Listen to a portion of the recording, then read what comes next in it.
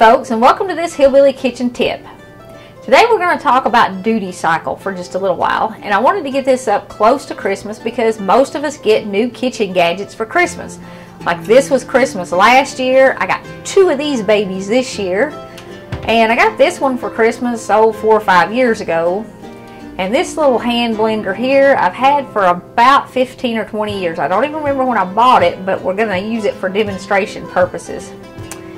Now, what duty cycle is how long an electric motor can run before it gets so hot that you should shut it down and let it cool off in order to avoid damaging it. Now, if you run your mixer until you start to smell it, you are doing damage. If you run it until you see smoke, you are doing severe damage. And if you have a lot of smoke, it very well could never run again. And that's because so much heat has built up in the motor that it's burned the winding and it's just destroyed the motor. I mean, that's just what happens. It burns the oil out of the gears and the motor will seize up. But too much heat will completely destroy your electric motors. Now, this stand mixer sells for between $200 and $300. It depends on where you buy it. Nowhere in this owner's manual does it say a word about duty cycle. But if I go out in the garage, we have a $65 drill press that has the duty cycle in the owner's manual. We also have a welder that's probably 50 years old.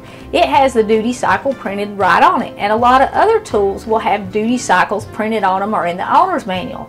Even most hand drills will tell you what the duty cycle is when you buy them.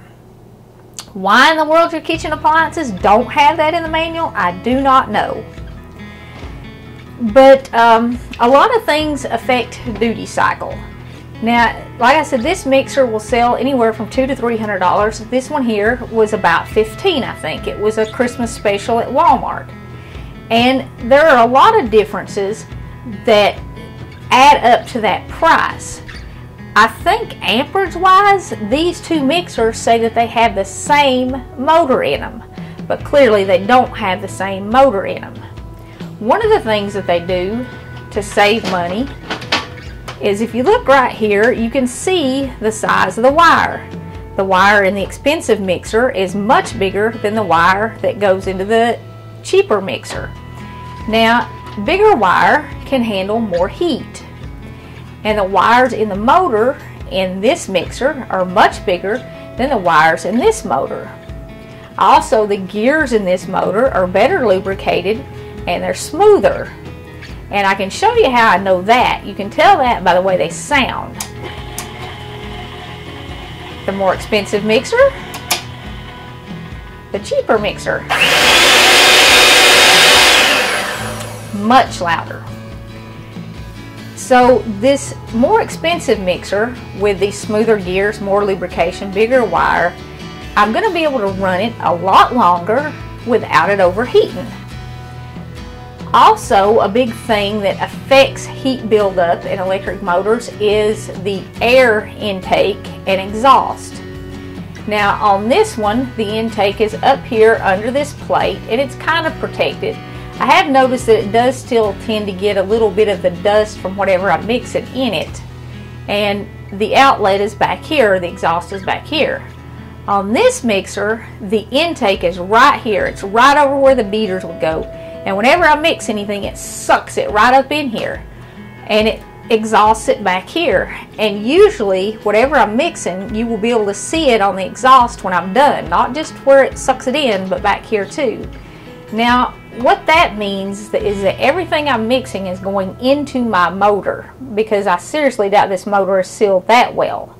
And like sugar is very abrasive, so I'm getting sugar in my motor that's going to break it down. Well, they do that stuff because they only charge you $15 for this mixer, and they want you to have to buy another one next year. Now, like I said, I've had this one probably for 4 or 5 years now, and it still works fine. It still sounds about like it sounded when I got it. And that's what I'm going to show you with these, is how they start to sound once the motors are damaged. But this one still sounds alright, and it's fine. Now, if you use your mixer and you start to smell it, said you're getting to that point where you're doing damage.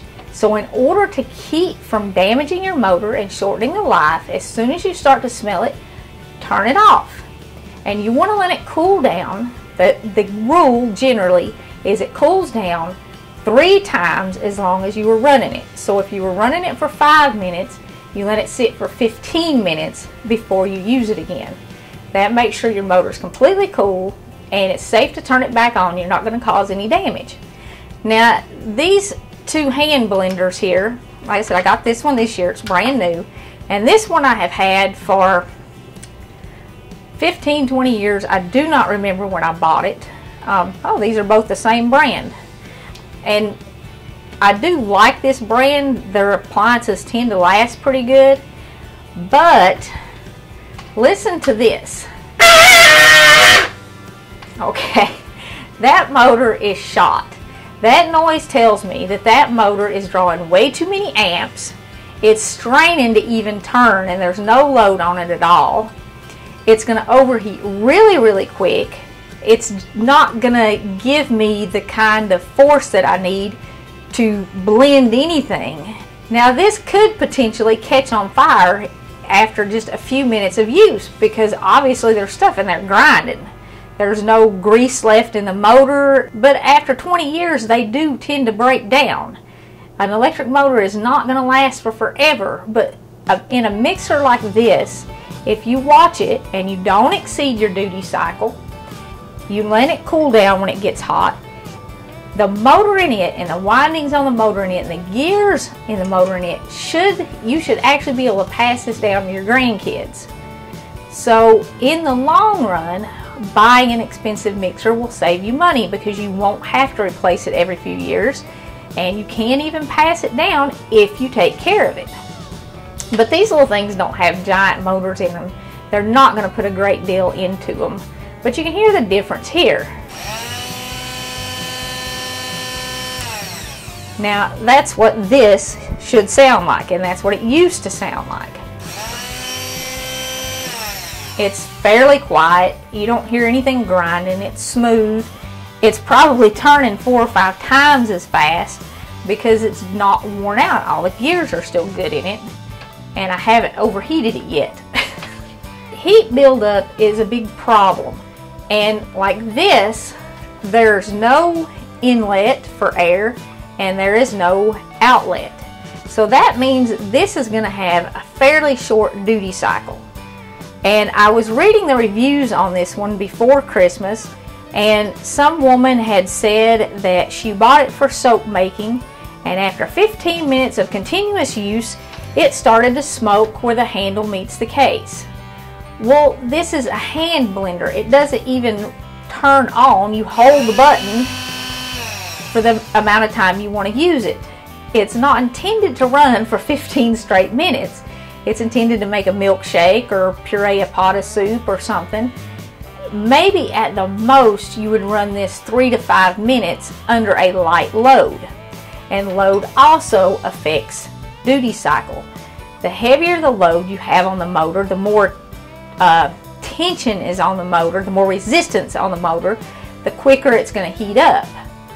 Now, if I put the whisk on this mixer and I'm whipping whipped cream, for example, I could leave this mixer running for hours and it would not get hot because there's no resistance. The motor's spinning free, there's nothing holding it back. But if I put the dough hook on it and I'm mixing dough, my duty cycle is going to be considerably shorter, probably no more than 5 minutes, even on this big mixer with a heavy duty motor and heavy wire. So when you're using your appliances, keep an eye on them, touch them. If they start to feel hot, turn them off. I mean, certainly if the case on this gets hot enough for me to feel it, it's exceeded the duty cycle. If you smell it, turn it off, let it cool down, and it'll make all your appliances, even the ones that you just paid a few dollars for, last much longer. That hand blender that sounds horrible now, I only paid $10 for that. And $10 for an appliance that will last for 20 years, that's pretty darn good. So I hope this helps extend the life of your appliances. And thanks for joining us in the Hillbilly Kitchen. Don't forget to click like and subscribe before you leave, and we'll see you next time.